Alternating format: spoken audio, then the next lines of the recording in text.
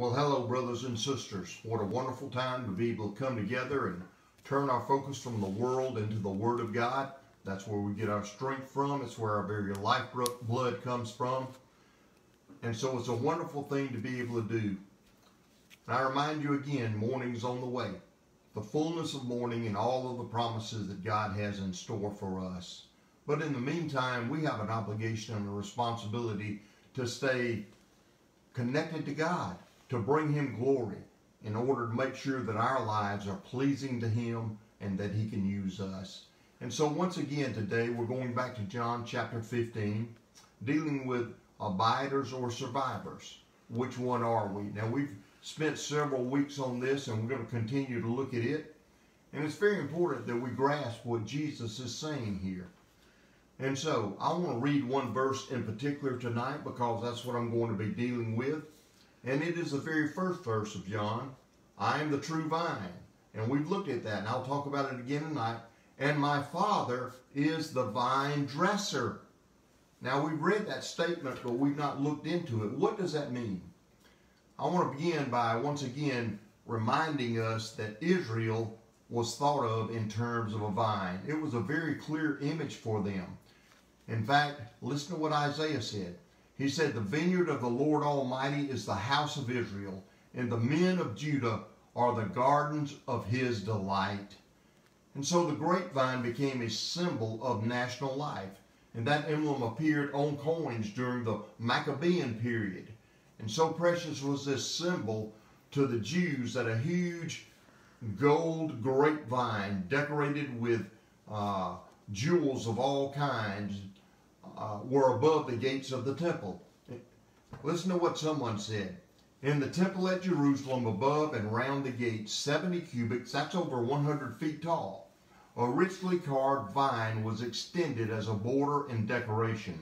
The branches, tendrils, and leaves were of the finest gold. The stalks of the branches were of the length of the human form. Can you imagine that? And the bunches hanging upon them were of costly jewels. Herod first placed it there, and then rich and patriotic Jews from time to time added to its embellishment. One contributed a new grape, another would put in a leaf, a third would place a precious jewel as a bunch of grapes there, or one of the grapes. This vine had an extremely uncommon importance for the Jews and a very sacred meaning to them because it showed their ownership to whom it belonged. It belonged to God. And they understood that they were the vine. And what majestic splendor it must have been to have viewed this in the moonlight. And perhaps that's exactly what Jesus did when He came out of the upper room that night. When He began to head out of the upper room where He had just celebrated the Lord's Supper, instituted a brand new covenant, and said it is going to be put in effect by my blood. When He instituted that, and then as He came with the disciples down on ground level, and as they walked through the gates of that temple, and He left it for the last time, only to go to the Garden of Gethsemane. And it may have been lighted by the moonlight there. It may have been that which flickered off of the lights that were burning in the Kidron Valley. It may have been illuminated very simply or brought to focus by a grapevine that fell across our Lord's face as He walked through it. I don't know. But the last expectation the disciples had surely was for Him, if they had known this was His last words to them, it would have been something very unexpected for them to expect a lecture and a teaching on a grapevine, to expect such kind of discourse. But again, perhaps it was triggered by the glow of that vine over the temple door, there on the Temple Mount, as they walked out of that door. But Jesus headed toward Gethsemane that night, spoke to them about the grapevine, and He said, I am the true vine, and my Father is the vine dresser, and you are the branches. And Jesus chose His words extremely carefully and very simply.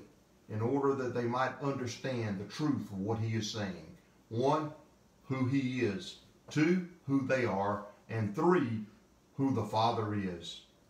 Now, I want to back up and maybe put this in an outline form. And we've already talked about 2 of these points.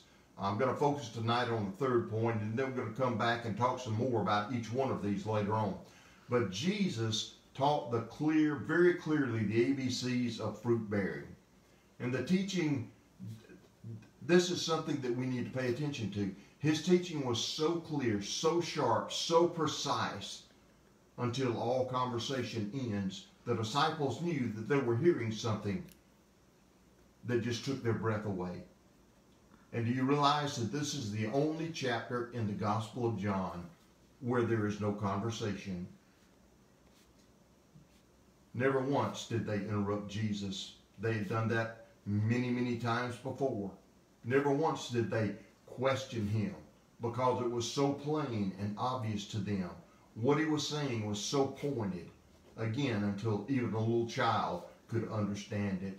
And this is the final I am saying of Jesus, when he said, I am the true vine. And so the disciples listen in silence as Jesus talks about the ABC of fruit bearing. Now, first of all, I want to deal tonight with, we've already talked about, we have to believe that Jesus is the true vine.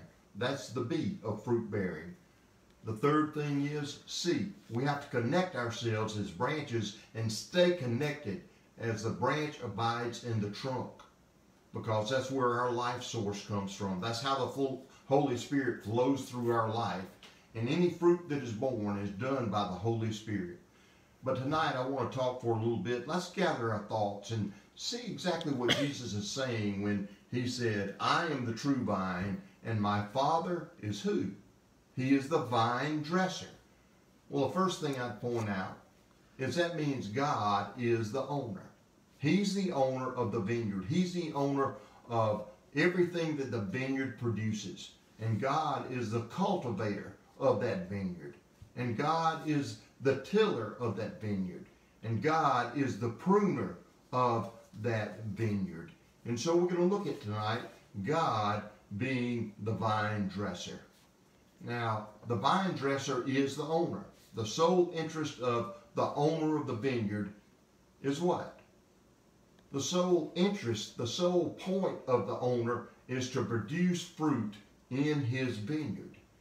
And that's why Jesus talks about fruit. So whatever it takes for fruit to be produced is what God is going to do, because he is the vine dresser.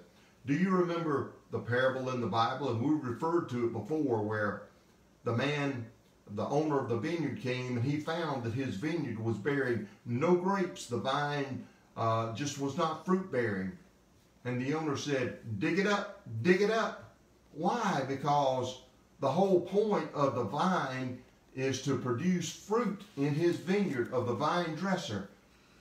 And when that doesn't happen, then Jesus talked to us about that. He said, every branch in me that does not bear fruit, he takes away.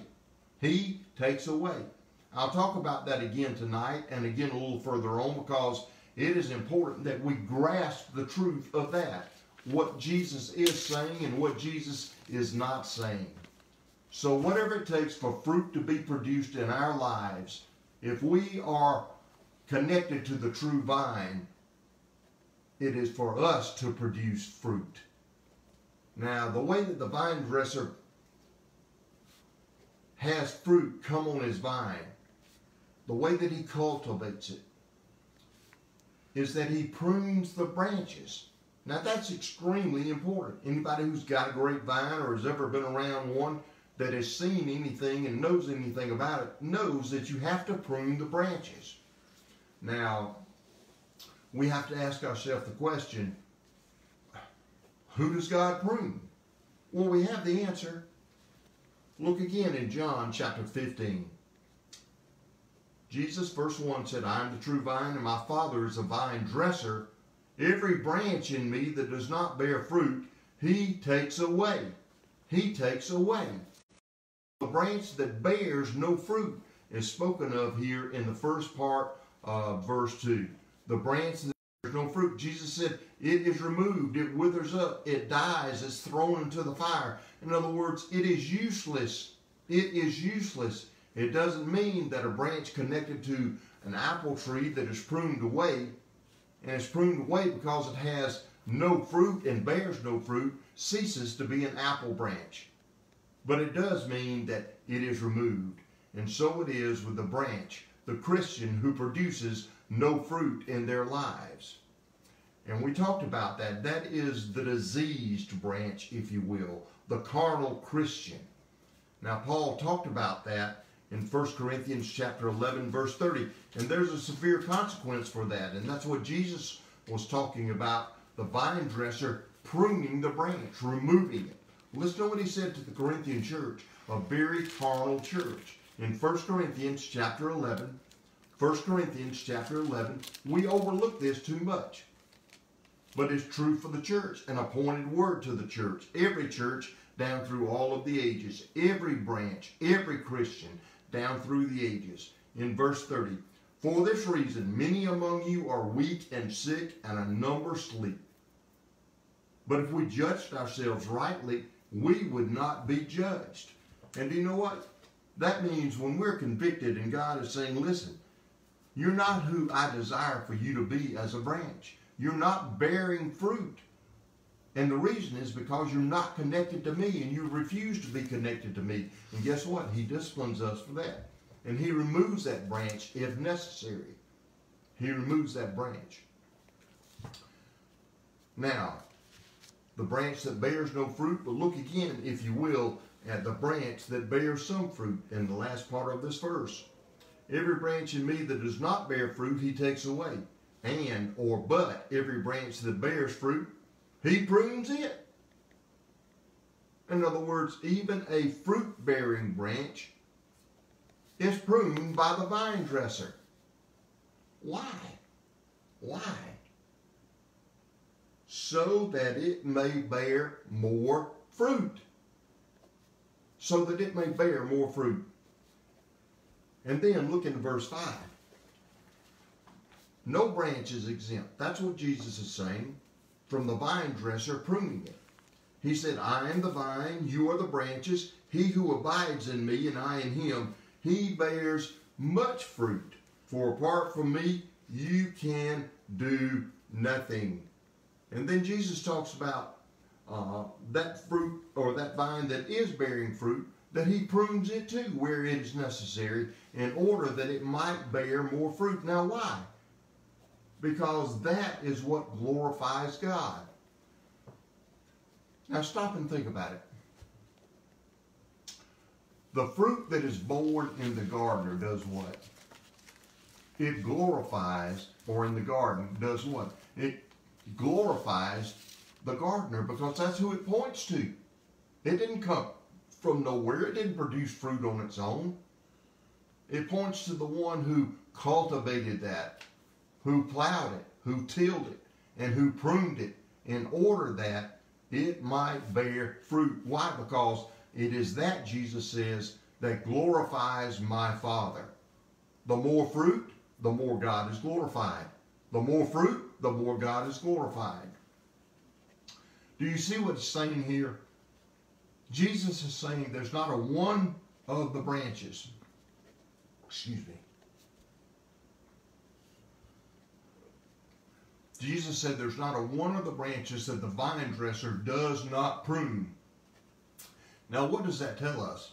It tells us that we ought to be filled with joy like James talks about and Peter talks about through trials and tribulations. We ought to be thrilled because it is proof that we are a true branch. And God is going to do what it takes to bring glory to himself through the branch as we bear fruit. Now, Proverbs 3:12, what does it say? It says, for the one God loves, he does what? He disciplines, he corrects. That's exactly what the book of Hebrews says too. For the one God loves, he disciplines, he corrects, he prunes. Who does he do that to? To the one that he loves. Who does he love? He loves every branch that is in him. Pruning is not pleasant. Let me just tell you that. And there are some people who have never discovered this. Life's going along fine. They think they're okay. In fact, they think that all the blessings that they have in life are because they're so righteous with God. But the truth of the matter, there's not a branch that belongs to him that does not need pruning. And I'm going to tell you, when pruning takes place, it is not pleasant, but it is productive. It's not pleasant, but it is productive. And when we come to John 15, Jesus is clearly teaching that pruning is that which we can always expect, and it's always good for us, and in the end, it's to bring glory to God. Now, the branch can be stubborn, and the branch can refuse to bear fruit anyway. Now, the natural branch may not be able to do that, but we as branches in Christ, we're able to do that. We can resist him. But guess what? When we do, it's just like Paul said, we wither up and die and are discarded and put on the shelf like a castaway. And there's no joy in our life. There's no sap flowing in our lives. Life becomes just dead at best. Listen to what Malcolm Muggeridge said. He said, suppose you eliminated suffering. What a dreadful place the world would be. Now think about that. What kind of statement is that? If all suffering was gone, what a dreadful place the world would be. And you say, well, I don't agree with that. But let him go on and let him speak. He said, I would rather eliminate happiness. The world would be a most ghastly place because everything that corrects the tendency of this unspeakable little sinful creature called man, everything that corrects him would be gone. And man would feel over-important and over-pleased with himself. He's bad enough now, but he would be absolutely intolerable if he never suffered. And that's true for us. Pride goes before a fall. And pride always goes before Jesus removing the branch. Not as a lost person, but as a carnal Christian. He will remove the branch if we will not accept the pruning that he brings in our lives. And you know what? When the vine dresser begins to prune us, do you know what we say? When difficult circumstances come into our lives and when suffering comes into our lives, we cry. We cry out, oh, not the knife, not the knife. Take the knife away, get it out of my life. But Jesus said that the vine dresser prunes all of his branches anyway. Anyway. Why? Because he desires fruit. We need to remember, we must remember that the one who prunes us has proven his love for us. And whenever he takes the branch in his hand, he's doing it with loving tenderness, care, and compassion with an eye to the future and the purpose that he has. We can't see the purpose, and we don't like to feel being squeezed in his hand, and we certainly don't like the scissors or the knife. But we can cry all we want. God, in his grace, mercy, love, and care for us, and in his purpose for us, which is always eternally better than anything that we desire. We don't even know it yet. He's going to prune us anyway. How do I know that? I remember the words in Jeremiah. Remember Jeremiah, the weeping prophet. And he said to the nation of Israel, whom he stood before day after day for years and years, and said, God's going to judge you. But he also said to the same nation, he has loved you with an everlasting love. And so he has us. That's why Jeremiah was able to say again, my favorite verse in the Old Testament, one of those, for I know the plans that I have for you, saith the Lord, the vine dresser, plans for welfare, and not for calamity, for a future and a hope. So we know who God prunes. The Bible tells us, Jesus tells us right here, it's plain as day. Every branch that is in him, every branch, every Christian, every believer that is in Jesus as the vine, connected by his blood, connected by his grace, through faith, he prunes him. He prunes you. He prunes me. He prunes all of us. And some of us, if we're not careful, we will believe, well, I'm beyond that. I'm not a child anymore. I don't need discipline. God's just proud of who I am. Pride goes before a fall. Pride goes before a fall. Now, look in verse 8, if you will, of John 15. Jesus said, my Father is glorified by this, that you bear much fruit, and so prove to be my disciples. So we know why God prunes. God prunes for fruitfulness in our lives. And that fruitfulness comes from faithfulness that hinges upon us as we allow the Holy Spirit to have control of our lives. That's the only reason we're fruitful. Not because we made a profession of faith, but because we're faithful and we are abiding in the trunk where the source of all of our life comes from and the only hope for fruitfulness comes from. And so we have to ask the question now. We know who God prunes, but how does he prune us? How does he prune us?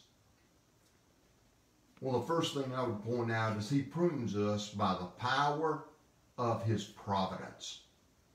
That's why some things come into our lives we don't understand. It's not just happenstance. God just didn't take a nap for a while and it kind of crept in. No, by the power of his providence. What a wonderful story. What truth the story of Joseph gives us in the Old Testament.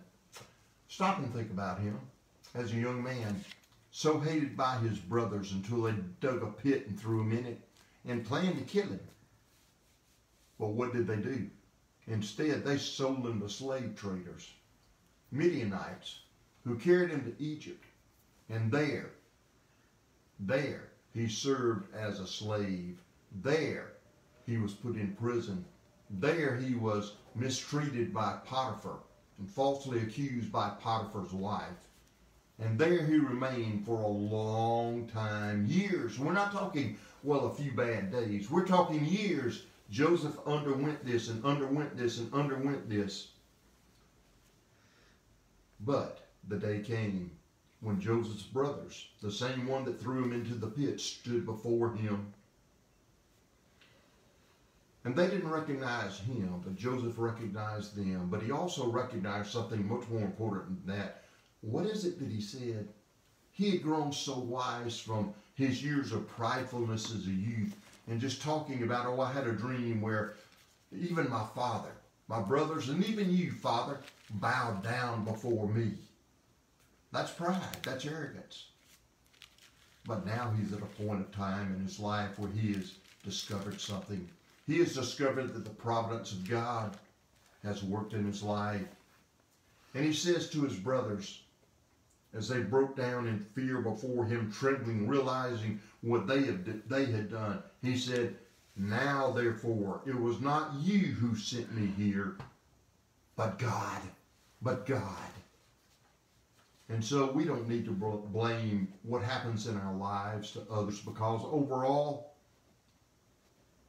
we opened the door and God allowed it to come to us, and by his providence, he's trying to remove something from our lives as the vine dresser. And he does it by means of providence. Providence. Again, God is not a ho-hum, happenstance, well, whatever may be, que sera, that's just your life. No, no, no, no. Everything, we take it from the hand of God. And we recognize, Lord, I don't like this. And we cry out as the vine or as a branch, and we say, don't prune me, don't cut me. And God says, I don't care what you want. That's the way it's going to be. it is the only way that I'll be able to accomplish my purpose, which is for you to bear more fruit and bring glory to me, glorify me. And so by the power of providence, God does that in our lives. Now, I'm not going to go into this. I'm going to move away for a few moments to have prayer to remind us of some things. But I want you to stay with us. And next week, we're going to look at another way. Not who. We've already decided that. It was decided by Jesus. And it was told to us in such a simple way. And there's no way around it. Every branch is pruned by the vine dresser. But I want us to look at some other ways that God prunes us, because we reject those just as quickly as we do the providence of God. But they're powerful pruners, if you will, in the hands of God. And so, I'm going to close in prayer in a few moments. I want to remind you of what we do online. Take advantage of it. I believe with all my heart we're in dangerous days, not because of the COVID virus, but because we've had a line drawn in the sand, a decision for us as branches. Those of us who are in Christ and say we believe in Him, there's a dividing line now because it's so easy. Because so many churches are closed, they're having to go online. Nobody knows if I'm watching. Nobody knows if I'm making my family sit down. Nobody knows if I'm reading my Bible daily. Nobody is in my Sunday school class talking to me about asking questions. I don't have to do any of that. And it's easy to never show up. And the danger of it is you begin to go weeks and then months. And then before you know it, when the doors of the church are open again, you won't be there because you have unhooked yourself, disconnected yourself from the vine by willfulness. And it is a dangerous place to put your family and to put you. Make no mistake, if you belong to God, He'll bring providence to pass in your life in order to correct you and me. It doesn't matter. And so I encourage you, remember all of the activities that are present for you. We're having a great time on Sunday night as we study through the book of Ruth. What an amazing and wonderful, powerful, heart-changing, heartwarming book the book of Ruth is. So if you want to join us with that, certainly all you have to do is you'll find out when and how, and take advantage of that. As well as the Sunday school classes, we have teachers who are prepared every week. Every week they've been faithful, they do the work. And it's more difficult to do it online than it is to sit in a class. It's much more difficult. If you don't think so, then our teachers would be glad to let you have a go at it this Sunday. Just let them know. But there's so many other things going on with our youth, and I appreciate Chuck and Christy as they prepare for music and worship every Sunday morning. Avail yourself of these opportunities. Now let's pray together. I know there are many prayer needs that we have. Some are expressed on the prayer sheet, the prayer needs that we all know about in the office. If you don't know, then you can call and find out. Just simply call and ask. Ask any of the staff. Ask Penny if you want to add something, or if you can catch us up to date on something. But let's remember that we are to be in prayer for each other. Prayer, we have to be careful that it doesn't become just a perfunctory action we're doing. Oh, it's time to pray. Let me say a few words. No, we need to go to our God in prayer, praying for our brothers and sisters who are in need, and praying for ourselves that God will keep us and that our heart will be warmed. And I think again of what one of my favorite passages in the book of Luke is, the disciples on the road to Emmaus, not understanding the power of the risen Lord and what He said. And then as He walked with them and they walked with Him, they could have walked away that day and they never would have known it, but they were able to experience the glow and the glory of a living God. And they said, did not our hearts burn within us? You know, when they're talking about as we listened to Him, as we walked with Him. as we worshiped.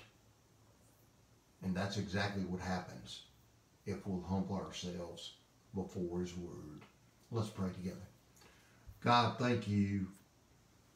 Thank you, God, that you love us so much, like a mom or a dad and parents who will not let their children just get by with something. Lord, not take the easy way out. And God, you love us more than our parents ever could or we could ever love our children. Lord, you promised that you're going to prune us. And I thank you for that. And I pray, God, that the next time we feel squeezed by circumstances, that we'll realize this is the hand of the vine dresser allowing this in my life. And the cutting and the pruning is for His purposes. And Lord, that we'll submit and surrender. Now, God, you know the needs that we have. And I'm glad that we don't have to mention them by name. Because, God, you knew before they ever had the need and before we ever mentioned their name. And you're more than able, abundantly above and beyond all that we ever think or ask, to take care of these things. And I pray that you'll do it, Lord, in such a way and that our minds will be open until there's recognition of your loving hand of mercy and grace in our lives. And even though things aren't pleasant sometimes in our lives, that we will receive it with all joy, knowing that the testing of our faith produces patience on and on and on until our faith is grown. And it is our faith, God, that you give us as we stay connected to you by your Spirit that produces fruit in our lives. And we just are bearing branches, not producing branches. And I thank you, Jesus, in your name. Amen. God bless you. Thank you for being with us tonight.